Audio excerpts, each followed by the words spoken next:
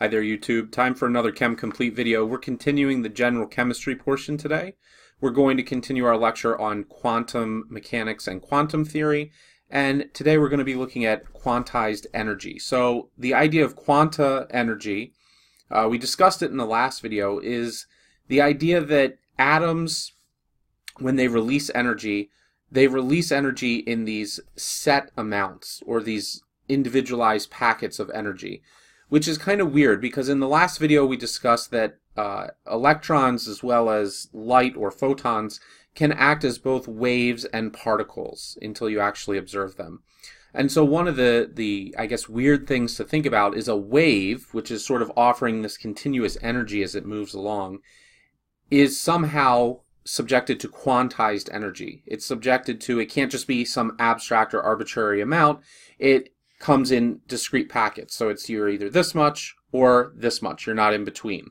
And we're going to talk about that today. So this really came about by an individual by the name of Max Planck. And many of you may have heard at least of the last name because we use Planck's constant when we are looking to calculate quantized energy. And Max Planck is really the one that suggested or found the solution to the idea that these quantized energy packets existed instead of a continuous amount of energy that can basically be on any sort of range when you're looking at that scale.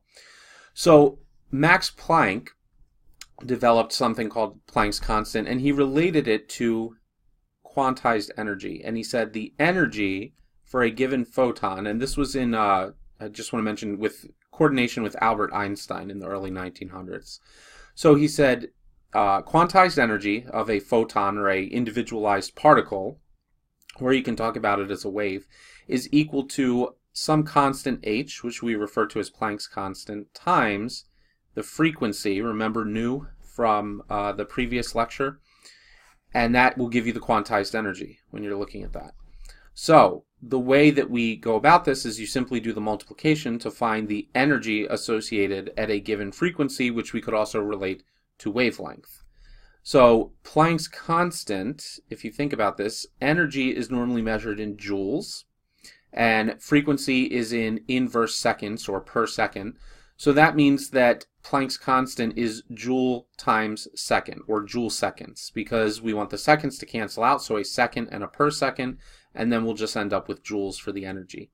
So it turns out that Planck's constant is 6.63, and we're approximating here, times 10 to the negative 34th joule second.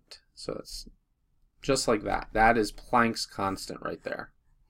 Very important value. You want to make sure that you have this memorized if you're doing tests or anything like that, because it is going to come up over and over again. So that's Planck's constant. And it can be utilized in order to calculate quantized energy, which is E. So I do have some practice problems here. So give me a second. I'm going to write them up on the screen, and then we will go ahead. I'll read them off. You can practice them, and we will go over the answers together after that. So give me 1 second here. Okay, so now you guys should see the questions up on the screen. So let's read these off and talk about how you should approach them.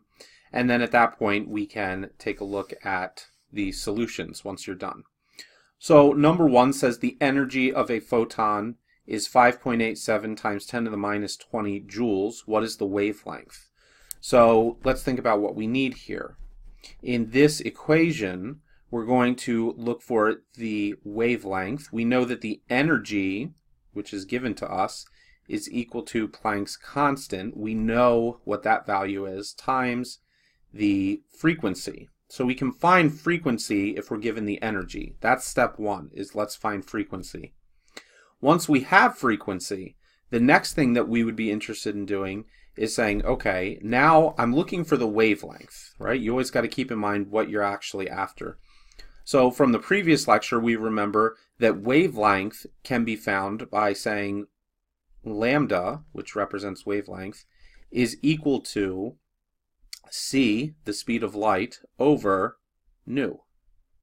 So find nu, and if you find the frequency, then you can find the wavelength in turn. So use those equations and that process in order to figure that one out.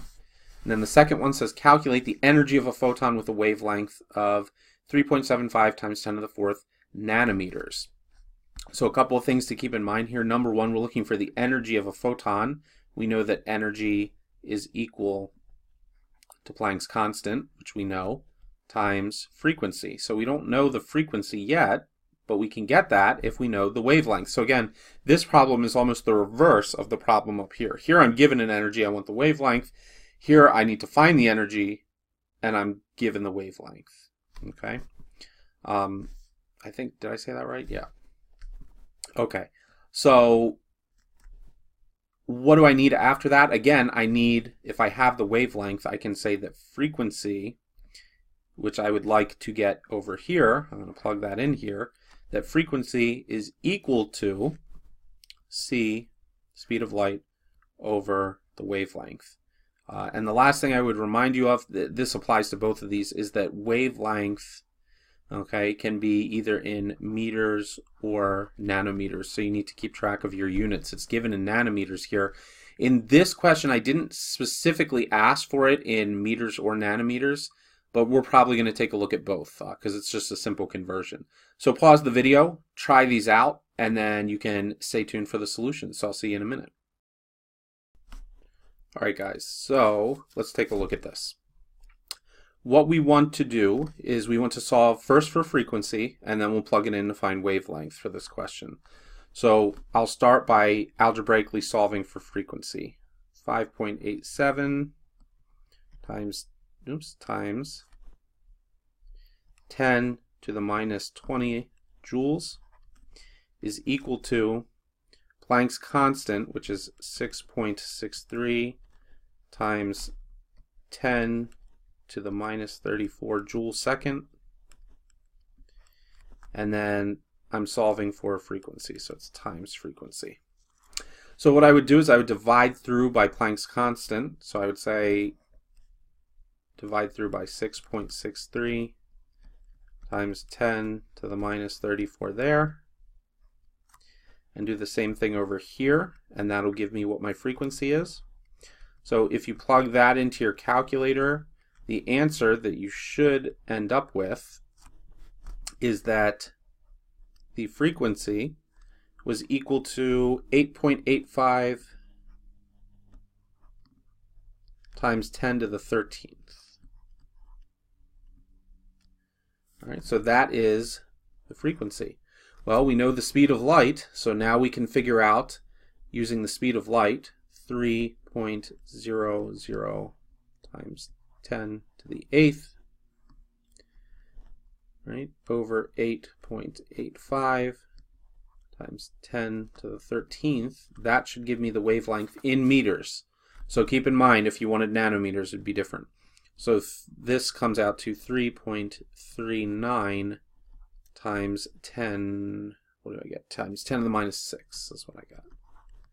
10 to the minus 6 meters. Okay, so that's the wavelength. You could have stopped there. If you wanted to put this into nanometers, you would times this by 10 to the 9th. That's what you would need to do.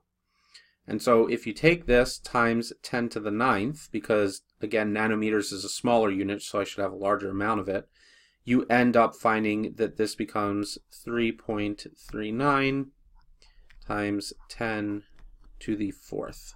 So it would be around 33,900 nanometers if you're following significant figures. So this would be nanometers. So those would be the acceptable answers. It could be either of those for the first problem. Okay, so hopefully you got that. Now, we're again working in reverse down in the second problem. So for this one, let me flip to my notes.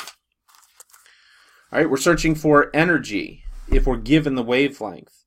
So in this case, the way that I set this one up, and you may have solved for frequency first, I just said, okay, if I know that this is equal to frequency, then I'm going to plug this in place of that, because I do know those values, and I can move forward from there.